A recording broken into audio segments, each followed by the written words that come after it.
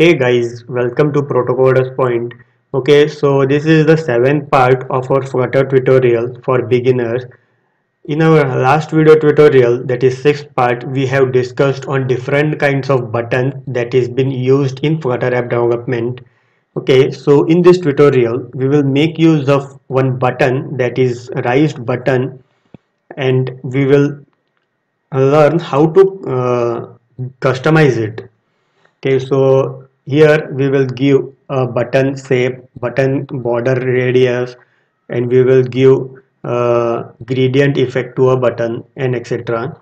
So let's begin.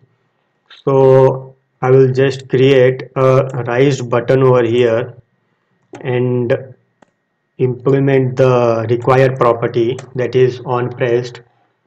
Okay, and I will just give a child inside. We can give a text to a button. Click me. Okay, so I will just restart. The button will be created, as you can see over here. This is the button. This is the normal button without any decoration, without any this. Okay, so here if you want to give a shape to this button, what you can do is you can just go to this button properties, so you can customize it as per your needs. Okay, so there is a button shape property, as you can see over here, that we can use to give a particular shape to this button shape. We can give a radius, round radius, rounded rectangle radius. Okay, so here there is a property, that is border radius. Okay, so border radius dot circular, we can give a radius of 30 dp. Okay, I will just restart. Okay, so if you can see, there is a border radius on each corner of this button. Okay, so I will just change the color of this button so it can be visible for you. Colors dot blue. Okay. Okay, so as you can see, this is the border radius. Okay, then if you want to give a gradient effect to this button, you can make use of gradient property or a widget. Okay, so for that, first of all, instead of this normal text, inside this we will make use of ink widget. So this ink widget is been used if you want to decorate a image, or if you want to decorate a button or anything. So here you can make use of decoration property, box decoration. In box decoration there are various properties. For this video tutorial I will give a gradient effect to our button. So for that we will make use of gradient, linear gradient effect. Okay, so it has a property, that is colors. It is of type list. Okay, so here you can give a color to this. To give a color, you can make use of this format, color 0xff. Okay, so I will just open a browser to pick a color, HTML colors. Okay, okay, so I will just pick one color from here as code, and I will just paste it over here. And one more I need.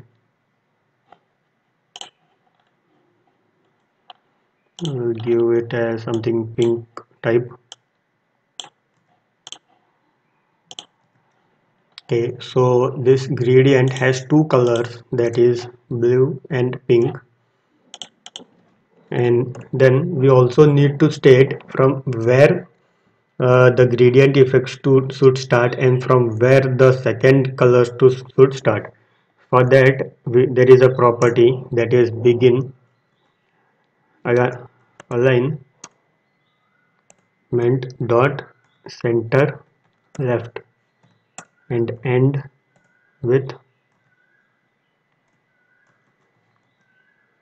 alignment of center right. Okay, so if I run this, this effect will not been applied. You can check. Okay, so I have restarted the app, but there is no effect in this. So to give this effect, gradient effect, this ink widget should have a child. So after this box decoration, you may need to give a child. Child, we can give a simple text widget. Click me. Okay, so now if I run, so you can see a gradient effect has been applied to only this text, but the button is it is not applied to a button. So for that, what we need to do is we need to wrap this text widget to a container. So just and hold Alt and Enter over here. Wrap with widget. Enter container. Okay. So for this container, we need to give a specific width and height. So we can give it y constraint box constraint. Okay, so in box constraint there is a maximum width. So maximum width we can give as 200 and height we can give it as 50, and then we also need to align this container to a center.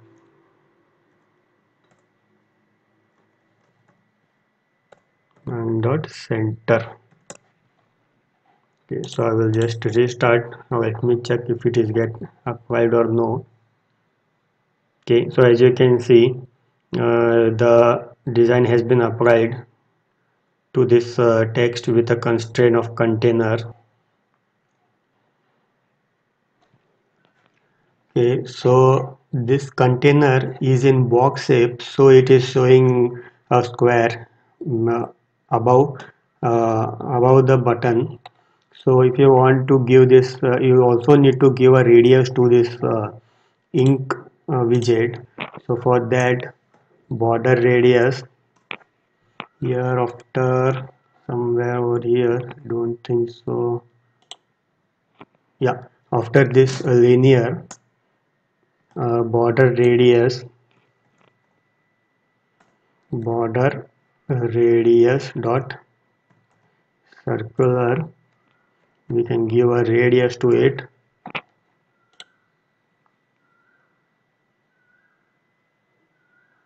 Okay, so this has been applied to this uh, ink widget.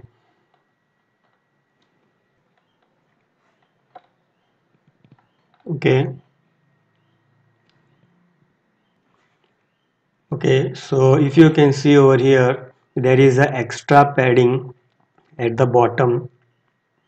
As you can see on left and right, there is the extra padding. So it is the default padding of this raised button. So if you don't want this padding, simply you can do is you can give a padding as in set dot all.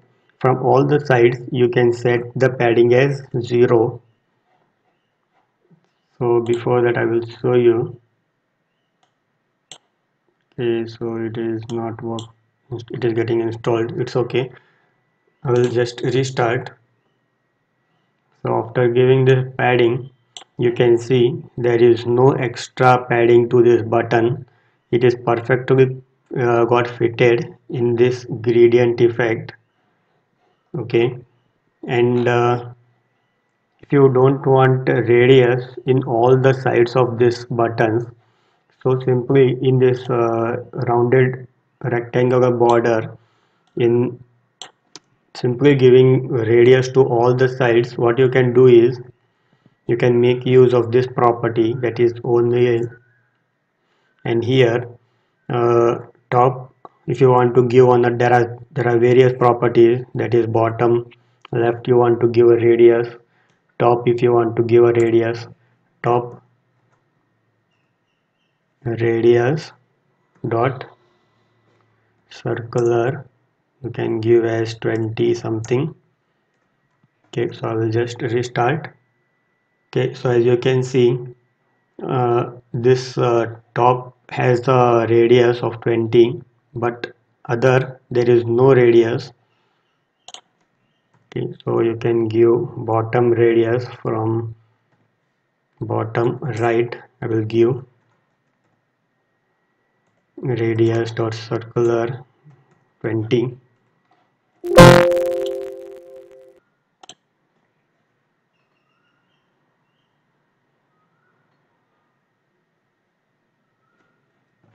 Okay, so app got installed. Okay, so I have give bottom right radius. So as you can see over here, there is a bottom radius of 1020 dp. Okay, so like this you can customize your button. You can give design, you can set background, and you can customize as per your needs. Okay, so that's all for this video tutorial. Hope you got the concept of how to give radius to your button. You can give gradient. Okay, so thanks for watching this video tutorial. Please do subscribe Proto Coders Point.